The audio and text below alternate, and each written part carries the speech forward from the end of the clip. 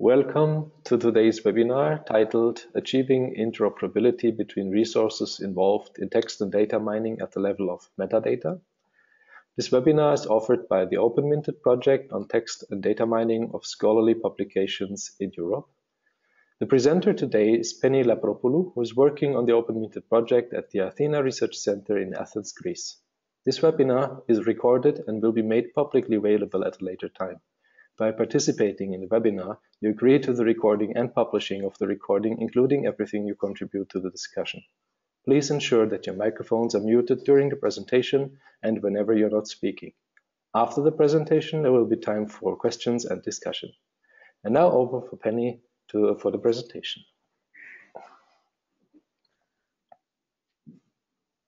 Thank you all for joining the webinar, and I welcome you also to this. So in this first webinar, first of all, an organizational point, we will have the presentation first, and I would like to ask you to keep your comments and questions for after the presentation during the discussion session. In this webinar, we will discuss the OpenMinTeD share metadata schema and discuss how it has been conceived and designed in order to serve as a facilitator for the project, providing the interoperability bridge between the various resource types involved in text and data mining, just as the title says. So a brief overview of the outline of the presentation. First, I will try to set up the framework in which this endeavor is set, point to the problem and the strategies we have adopted to tackle it. The strategies will be presented through the OpenMinTeD share schema. We will give a short presentation of its contents, the principles and some examples, and we will discuss specific principles and say how they have been implemented, how they have influenced the schema itself, and finish with the current status of the schema and the way it is currently being used in OpenMinTeD to populate the registry of the platform with metadata and resources. So first, let's start with the framework. As Richard pointed in the beginning, OpenMinTeD, this is set in the OpenMinTeD project, which sets out to create an open, service-oriented infrastructure for text and data mining of scientific and scholarly content. In this infrastructure, researchers can collaboratively create, discover, share and reuse knowledge from a wide range of text-based scientific-related resources in a seamless way. And first of all, although I know that most of you will be probably familiar with the concepts of this webinar, I would like to put some definitions so that we have a common ground on the concepts of the webinar for our discussion. And the key concepts are the ones that I have put in light blue color, starting so with text and data mining. For some reason, the click doesn't work very well, so sorry.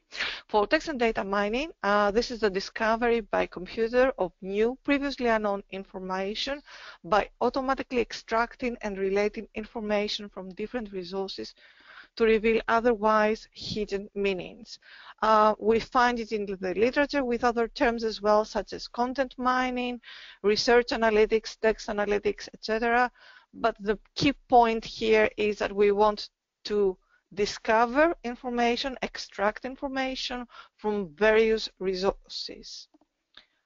And to do this, we need to have interoperable resources. Interoperability being defined as relating to systems, from the American Heritage Dictionary, relating to systems, especially of computers or telecommunications, that are capable of working together without being specially configured to do so.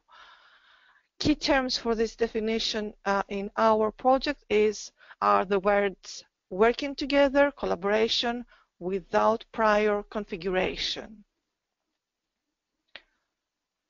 The resources that we're dealing with in OpenMinTeD are what we call language resources, and these encompass both data sets, mainly textual, though usually they can be also multimodal or multimedia. We're dealing with lexical data, grammars, language and machine learning models, and we're also looking at tools, technologies, web services used for their processing. And these language resources come to OpenMinTeD together with their descriptions in the form of formal metadata, which contain descriptive, contextual, and provenance assertions about the properties of a digital object. This is taken from the RDA Research Data Alliance core terms, and a digital object is definitely one of the, a language resource in OpenMinTeD is definitely a digital object. It has a digital form. So what are the language involved in text and data mining? These are content resources and software resources. And we divide with content resources into the resources to be mined, the resources from which we will extract information, and in OpenMinTeD, as we said before, these are mainly scientific and scholarly publications. But also we need to look at ancillary reference resources, which includes type systems, linguistic tag sets, terminological lexica, and ontologies, which are used to annotate the mined resources. Machine learning models that are usually used together with components when they're operating, when they're applied on the machine resources, on the mined resources, or even reference corpora and training corpora that are used to evaluate or improve the algorithms. Software resources, or components as we call them, refer to the processing software. They come in the form of downloadable and locally executable tools. We would like to have them, especially in OpenMinTeD, distributed as web services that run over the internet. And components can be put together to compose workflows, which are also or can also operate as downloadable tools or as web services over the internet. So what about metadata? Why are their descriptions of these resources important for the TDM processes and for interoperability? The metadata are used in OpenMinTeD first in the registry service. The registry service is targeting end users, researchers that will use the TDM processing software, but also TDM experts that are developing TDM solutions. They will use them to register content and software components, and they will also use them in a second stage to search and find content and software components that can process this content. Metadata are also used in the workflow service, which is mainly targeting TDM service developers.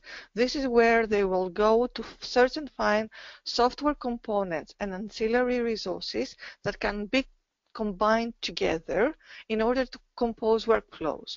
These need to be, or they need to be able to be made compatible. Hence, they need to be interoperable in some way. So what we need is for metadata is to document properties that users use in their queries to discover the resources, but also we need to document properties that will support the automatic discovery of compatibility between software components between them, but also between the content and the software components. We need, that is, to enhance discoverability of resources and discoverability of interoperability features.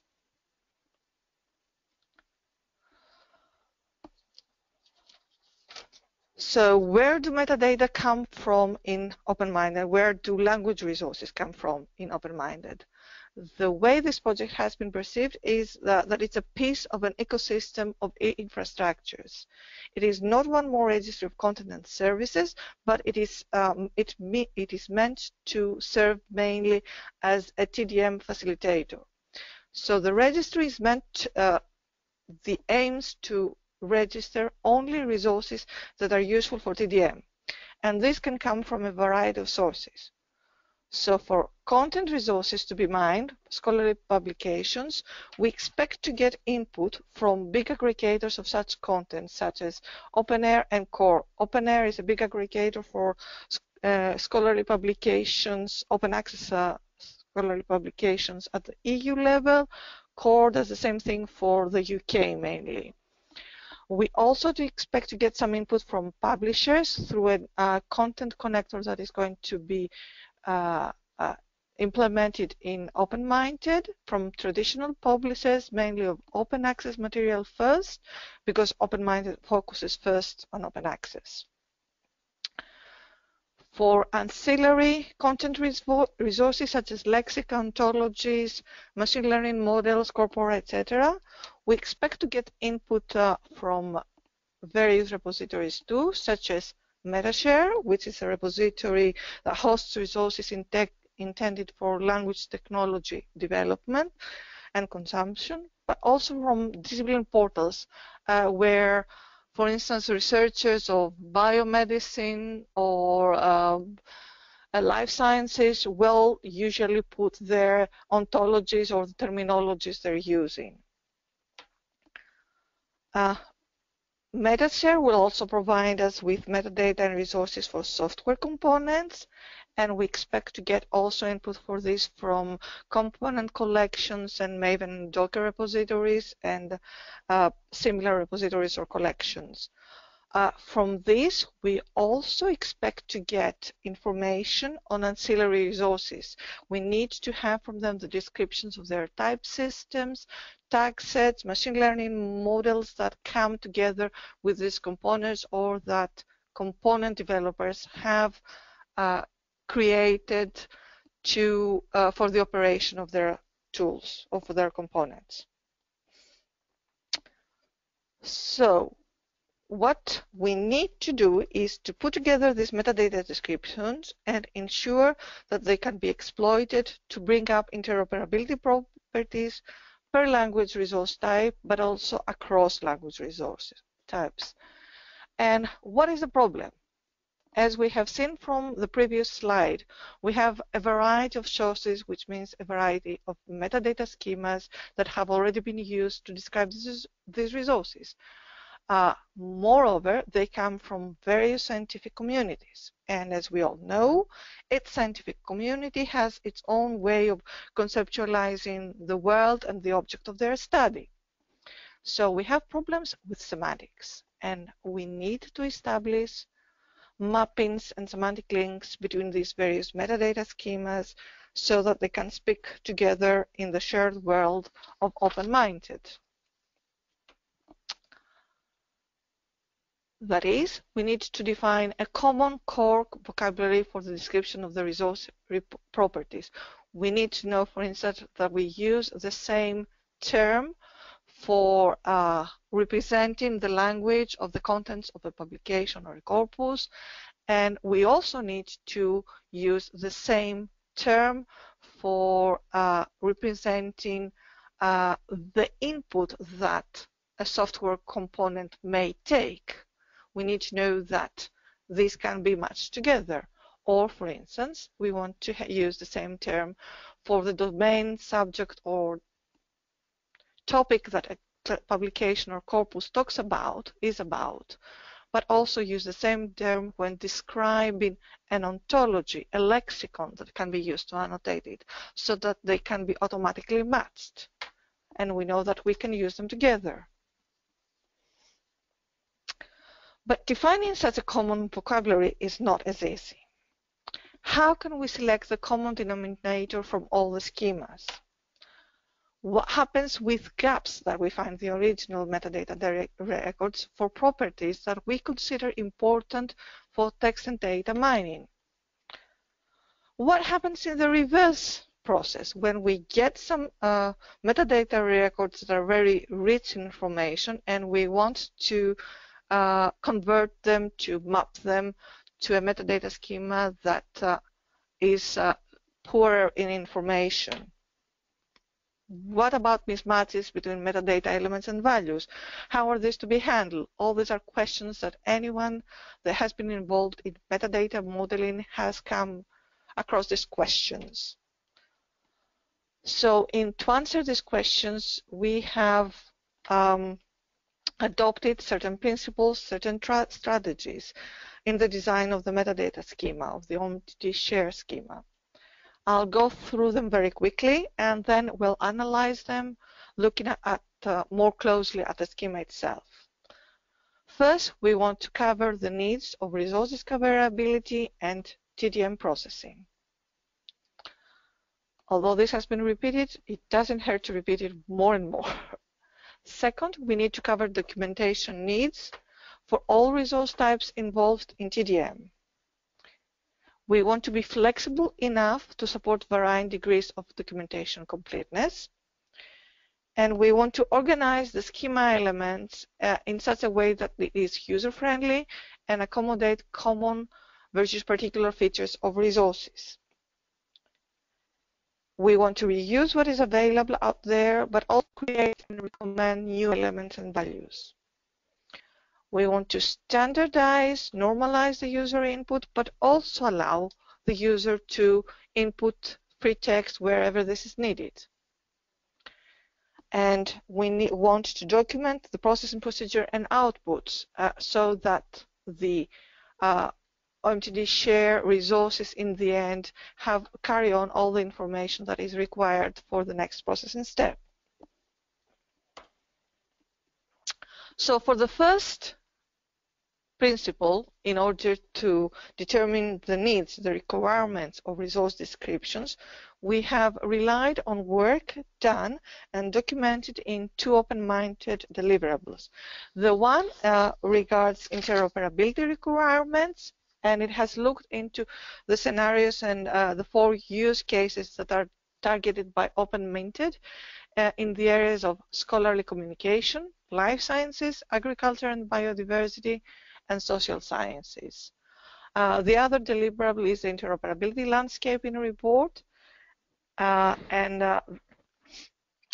this records various metadata schemas and other resources that are relevant to interoperability. From this, we have focused on the metadata schemas that were more closer to what we intend to do, and these, for instance, include OpenAir, Core and Riox guidelines and Crossref for publications, MetaShare, DataSite, DKite, and for software components and datasets, CMDI relevant metadata profiles also. This come from the Clarin infrastructure. Okay. One point here, the deliverables will all be made publicly available very soon through the OpenMinTeD site. So for the second principle, what are the resources that we want to cover in OpenMinTeD share in OpenMinTeD? First of all, there are the core entities, the resources that we really want to describe, the software components, and the corpora, the data sets that we're going to mine, the lexical conceptual resources, the ancillary resources that are used for the operation of the components. We also want to describe still the some satellite entities, such as the actors, persons, and organizations that are also involved in the life cycle of a resource, like persons and organizations that have created publications or corpora or components, the projects that have funded the resource, the creation of the resource, or where the resource has been used. So all these take some specific kinds of metadata elements, but our main entities are the ones that I have here in the schema in blue color. For the satellite entities, we try to get information from other sources, and these are the entities that I have in yellow.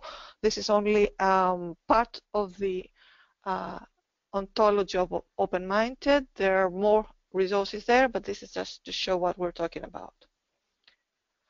Focusing more on the resources, on the core resources of the OMTD share schema, there are 5 basic resource types.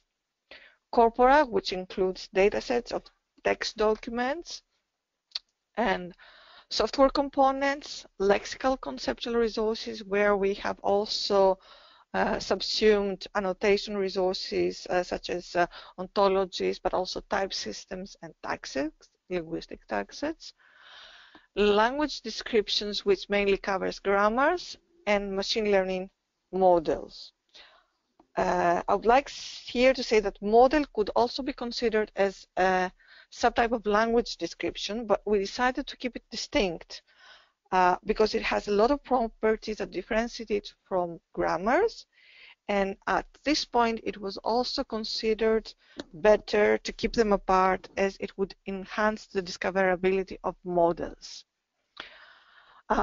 Publications are particular resource type in OMTD. Researchers will not go into OpenMinTeD to read one by one the publications. They will only look at them as sets, as a corpus. This is why we have this line which links together corpus and publications. They will try to select publications based on specific criteria. To say, for instance, I want corpus of English articles in the biomedicine area in order to run specific DDM services on them. So the corpus building process from publication is going to be supported by the OpenMinTeD registry and, of course, the schema.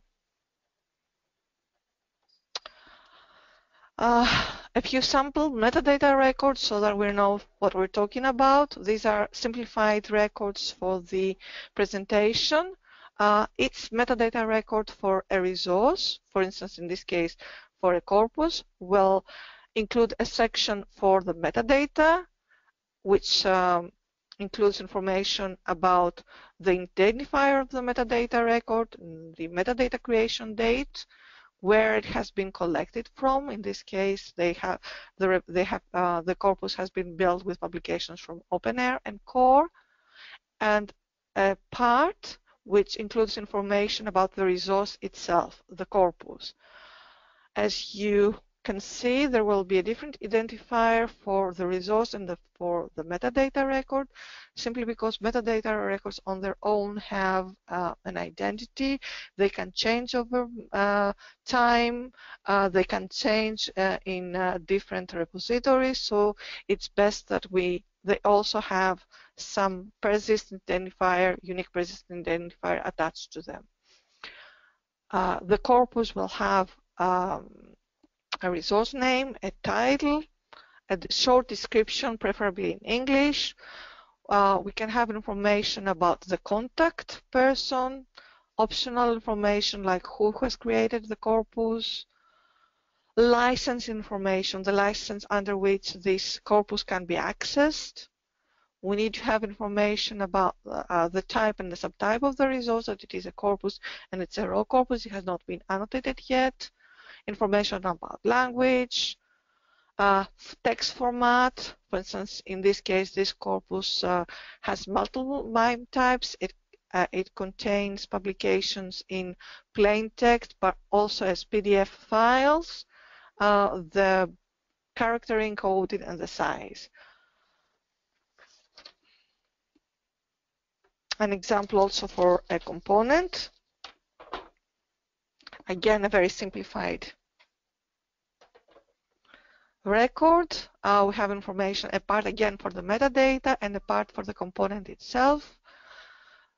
The name, which is the title, it could have a short name. Again, a small description about the tool. Contact person. Version is very important for components, so we recommend its addition. Who has created it?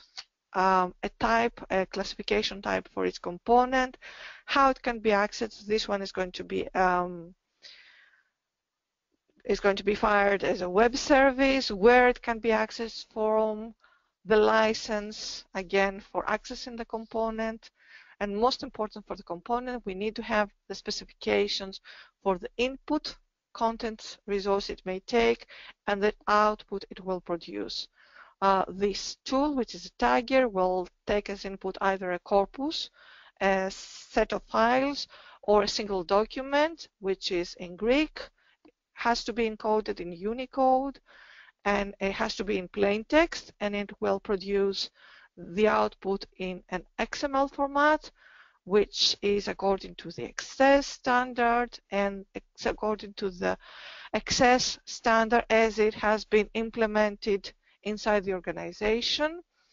It will be annotated at below part of speech tagging level according to the tag set that the ILSP post tag set that has been implemented by the organization. And we can also include information about the dependencies of these components, what language resources it needs to work with in order to operate, the type system that it uses, and the tag set. This here I have just put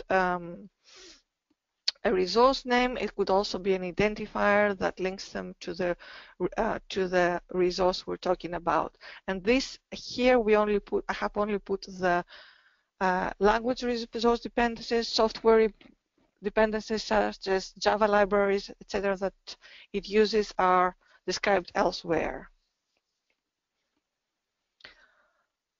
So as I said before, these metadata records are quite rich in information, and we could end up with huge metadata records that are difficult to read, but also the most important thing is that resource providers are very reluctant to describe their resources. If we ask them to describe everything, they will simply not describe anything at all.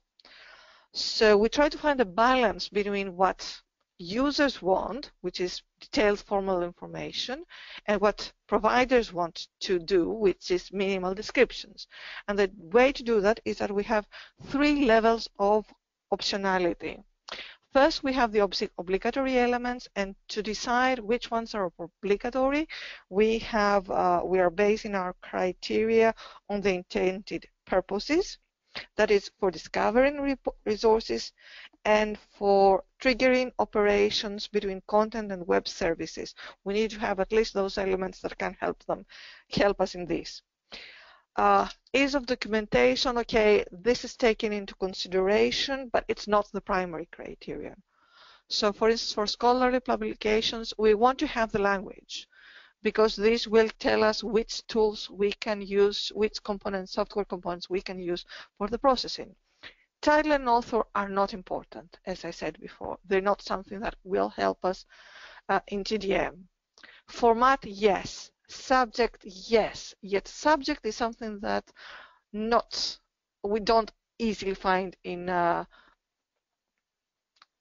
scholarly publication. We usually have keywords, but okay, we need to find a balance between the two. We have recommended elements, which are the features that can help the user in using the resource or future uses of the resource, or things that users find useful but providers have not yet standardized. So for instance, help files are very important for software components because they will tell you how to use the tool, but you don't always find them. Attribution citation papers are coming more and more into the landscape. Attribution for legal reasons, citation for research ethics, people that have created something, a tool, a tag set, a lexicon, want to be cited and they want to be attributed in a specific way. We have optional elements with all the rest of all remaining information related to the life cycle of a resource. So we have specific metadata elements where providers can record funding information, and just as a point here, this is again coming more and more required on the user level. Funding agencies are becoming more and more interested in, and they want to record it. So maybe at a later point, funding information might be promoted to the recommended level. Not yet. Projects where the resources have been used and created outputs, people want to know where the resources they have developed have been used, so that they can see how they can be evaluated better, for instance.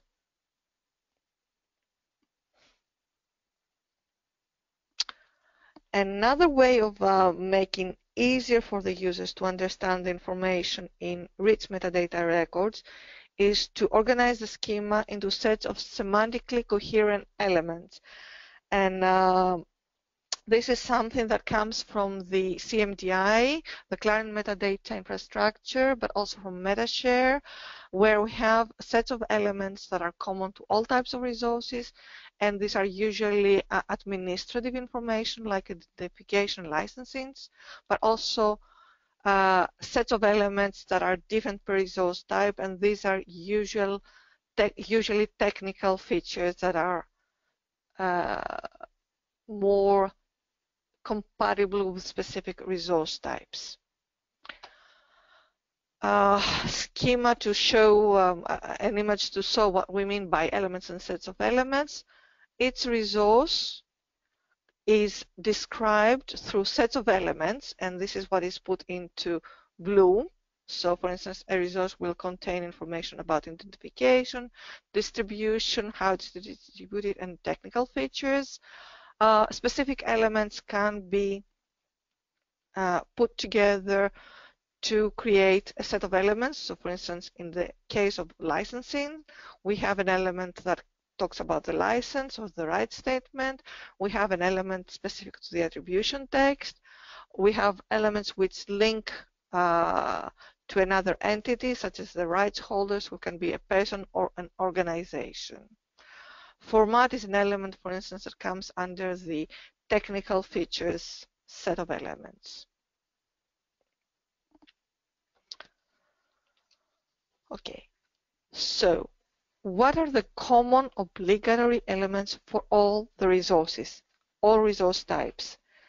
As I said before, these are mainly administrative.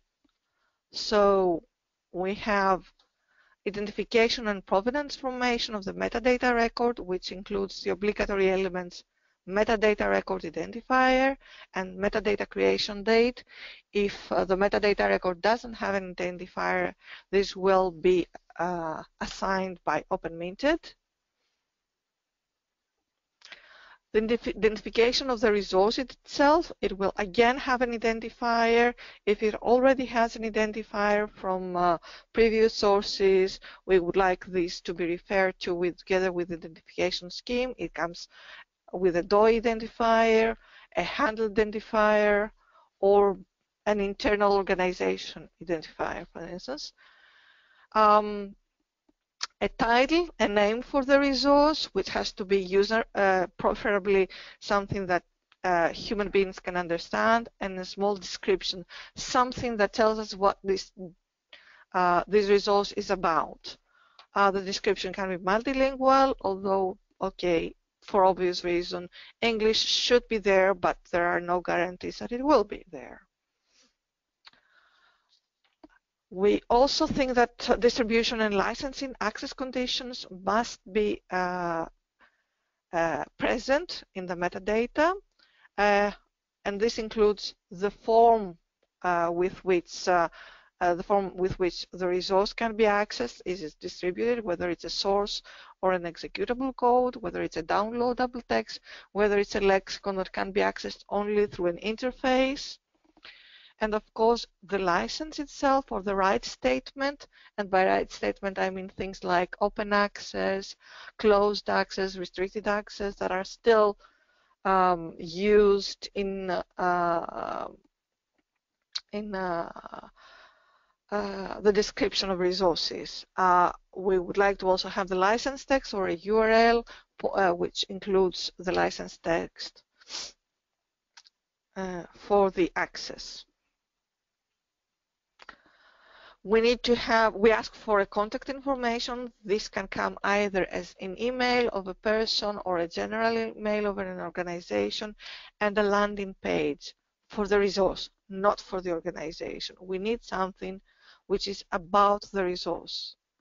And of course, all resources have a resource type, whether it's a corpus, a component, and depending on the resource type, we could have subtypes as well, some classification.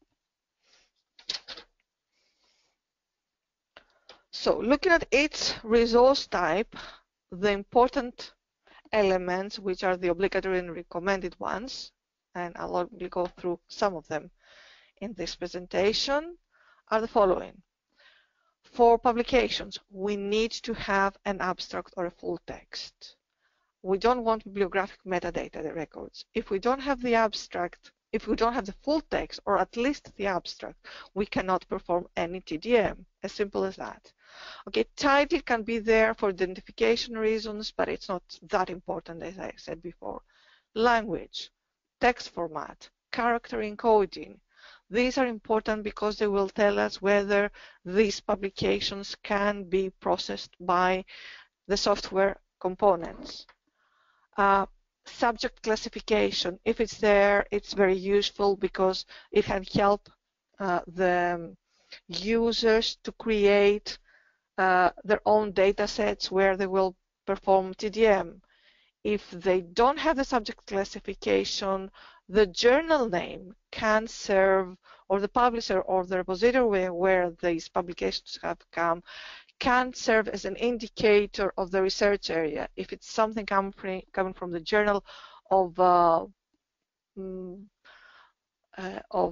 biomedicine, or if it comes from PubMed, you know that this is something that has to do with medical texts, and you can use it for your TDM.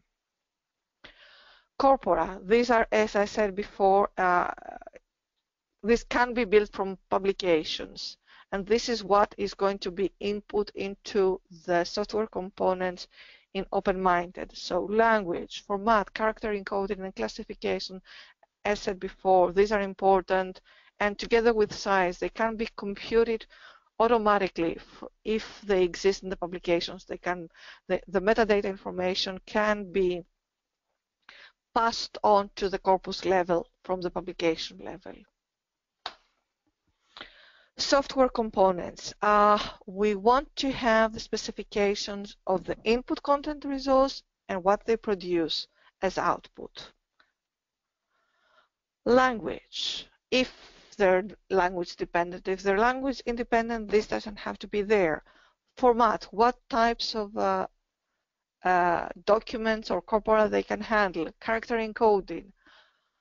If they are components that take as input an annotated resource, we need to know at which annotation level the input resource has to be, which types are annotated, what tags are annotated, or what annotation resource has been tagged there, whether it's a named entity, whether it's a past corpus which is uses the pantry bank tags, for instance.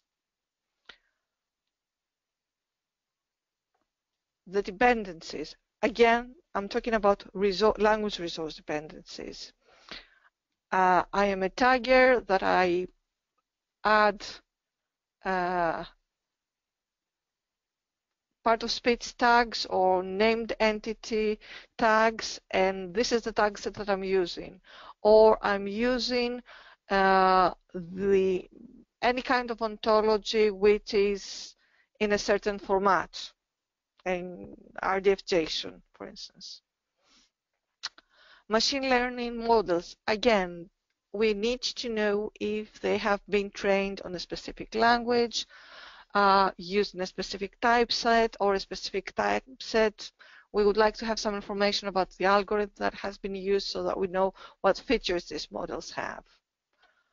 The type systems that components use are themselves resources that are being described separately. They're not just a name in the dependencies. They're distinct resources and they're described on their own so that other TDM developers can have full access to the types that are recorded in there and see if they can reuse the same type system or component.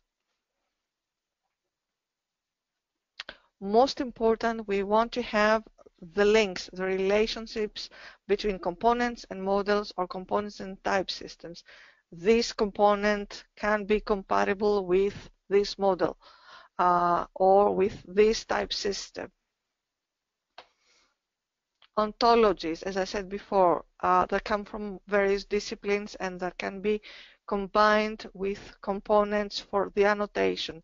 Can be an ontology of proteins or an ontology of animal species, etc. So we need to know the language, the format, in order to know whether it can be combined with a specific component, character encoding or classification. As I said before, these all need to be combined together through these hooks, these metadata elements that serve as hooks for knowing which resources are compatible with what other resources.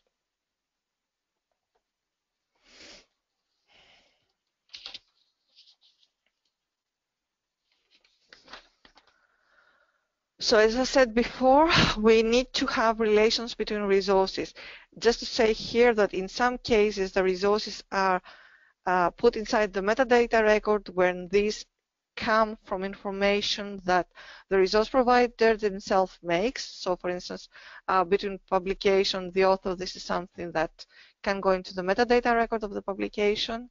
But sometimes we also want to have them separately. So for instance, a component may be compatible with a machine learning model that someone else has created. Not the developers of the component, the model are not the same. So we want to have this externally so that both developers can input this information at different points of time.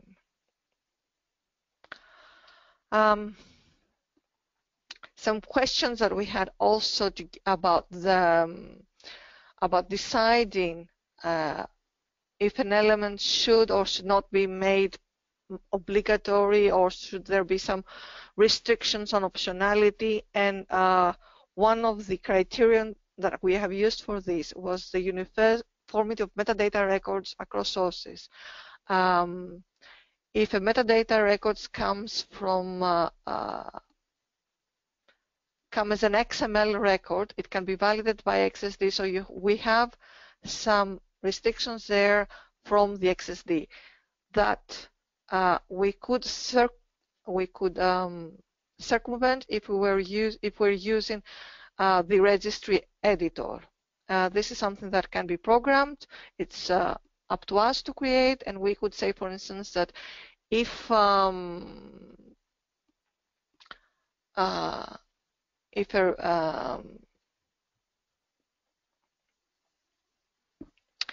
obligation comes with a license, it has to have a proper name and it has to have a version. For instance, for Creative Commons, the version must be 4.0. This is something that cannot be enforced in the XSD. So sometimes we had to step back and not enforce restrictions for the sake of uniformity, as I said before. Okay, one of the most important principles that we have used for our schema in order to care for interoperability is the reuse.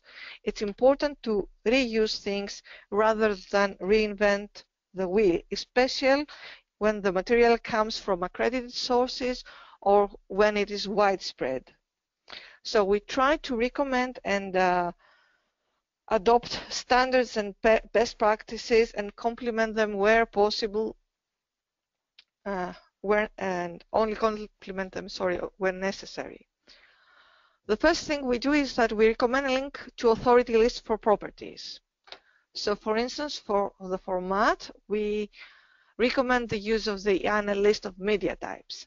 Still, this is not sufficient, because saying, for instance, that something a resource comes as an XML file is not sufficient. We need to know also the standards that have been used. For instance, it could be TI encoded, TI encoded file. It could be a Yachts article. It could be an access corpus. So we need some extension to format, and this has to be standardized in some way as well. For language, okay, you want to use one and only standard, and there we had to decide between the various versions of standards that exist, and although the one that seems to be the most widespread right now is ISO 639-3. We decided to adopt the IETF BCB 47, which is a W3C recommendation, because it serves, we believe, our purposes better, as it combines information it allows the representation of not only of language, but also the region, the script, and the variant for its language. So we can say, for instance, this is a corpus of English as spoken in UK versus English as spoken in the US. For subject classification, okay, you want to point to authority lists. There's too many authority lists out there. DDC, Dewey Decimal Classification, Library of Congress, Eurovoc, discipline-specific lists. We don't want to enforce only one scheme. We recommend our providers to use one of them, and we ask for a reference to it. So, for instance, someone can say that this is a corpus which is classified as according to DDC, and according to DDC, it has the subject 313.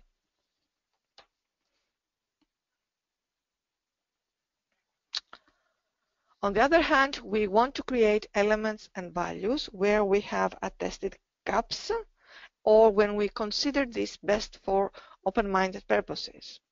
For instance, for the subclassification of components, we didn't find anything that we could reuse, so we have drawn our own ontology of component classification. First, we have looked mainly into the TDM components right now, and the way these are better described for TDM developers. In the next version, we also want to see how these could be better described, better represented for end users, for researchers of specific disciplines. For the classification of lexical conceptual resources, also we have our own ontology, which is more general. Well, we also have a set of annotation elements and values, which we have created, which is going to be included in the auto output resources of the processing software automatically via the platform. For these new elements and values, and in general for the metadata schemas, we are working towards providing links to elements in other metadata, in other popular metadata schemas, so that we can speak among each others.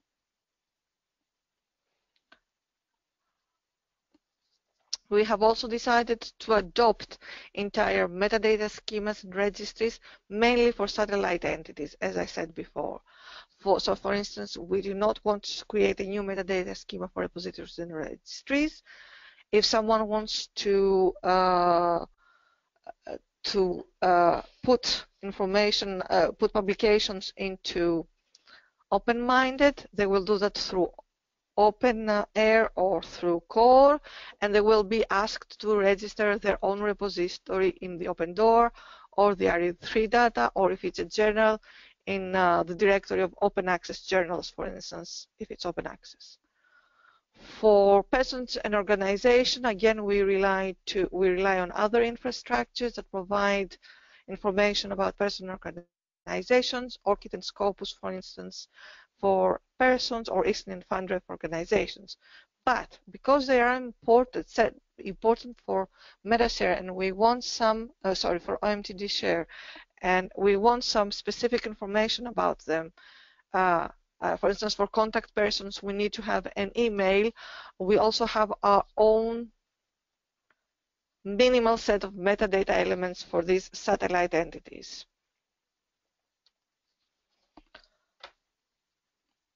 And this is a principle that it goes also the reuse principle goes also very close with the standardization, normalization principle, which is also very important for achieving interoperability. It helps in establishing links across different metadata.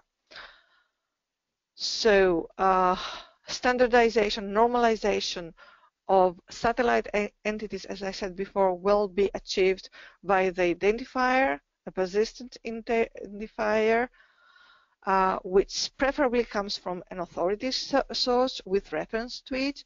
We would rather have recommend specific authority lists for specific resources, but this cannot be enforced yet. So preferably DOI for publications. If they don't have DOI, we could get handle attributes or URL identifiers, as long as the identifier comes also with the reference to the identifier scheme, to the authority that has provided it. If the resource or the entity doesn't have yet an identifier, at least we want to have some descriptive elements, the title of the resource or the full name of a person or an organization. We try to be flexible since the world is not yet as normalized as we would like it to be. Same thing when we were discussing the value system for the elements. It's difficult to decide whether an element should be a free text or a controlled vocabulary. So we're trying to balance between the three. And I'm saying the three because we have free text, we have closed vocabularies where possible, but we also allow for open vocabularies. And the way we have implemented open vocabularies is simply by having a value other.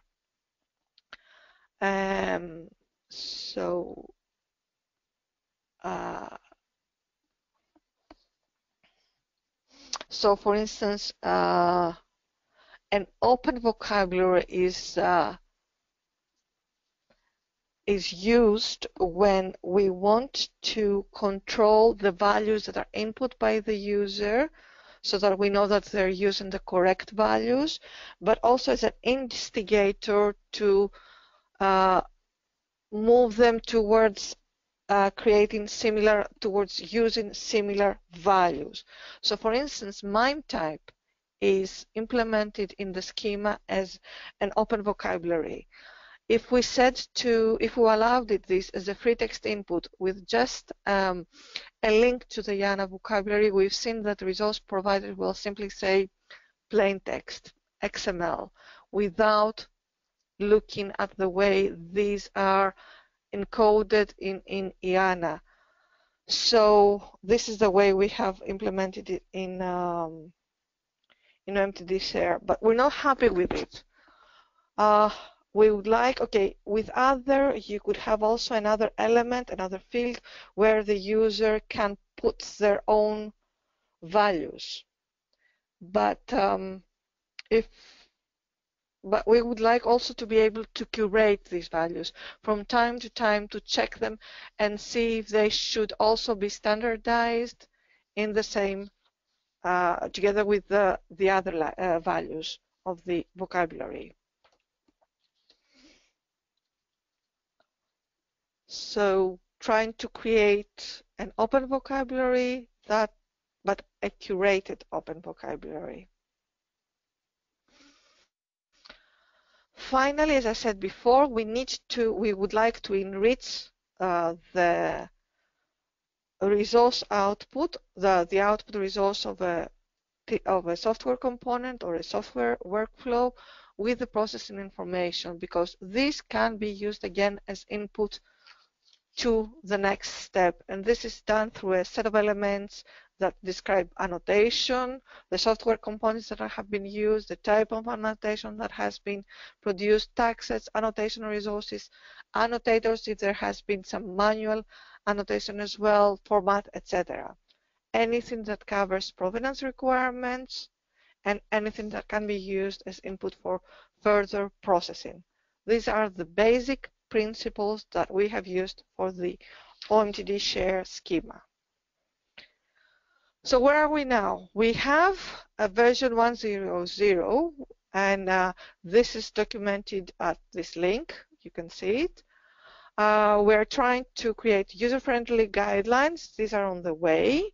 The documentation that we have now is automatically generated, and because it's from an XSD, it's not very user-friendly, but it gives more and more information. And we're also currently trying to populate the OpenMinTeD registry with metadata records that have been converted from existing descriptors.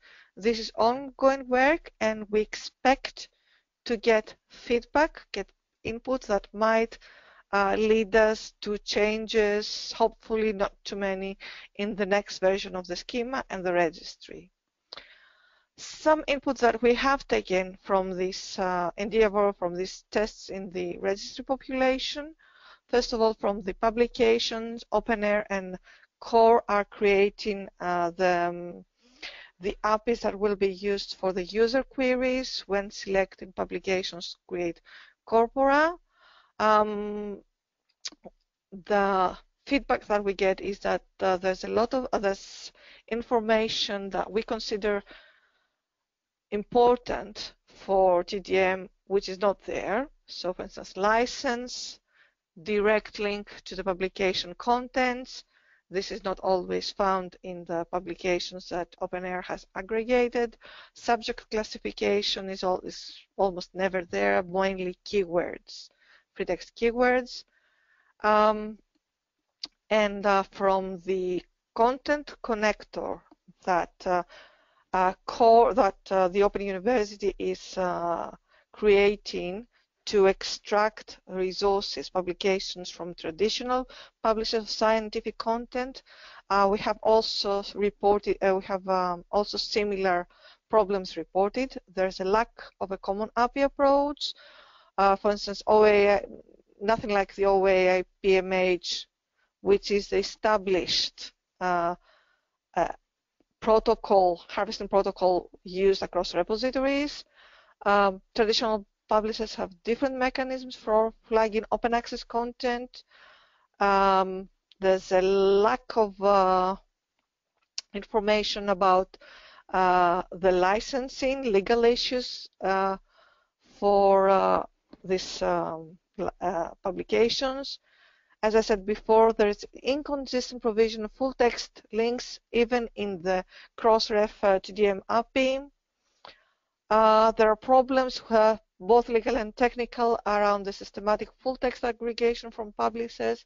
It's not easy to aggregate them. There are limits put in place on publisher endpoints, either time or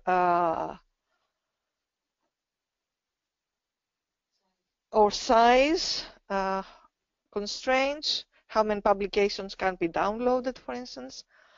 Lack of support for discovery of new content that has been entered in the publisher's sites, or lack of documentation in the publisher systems.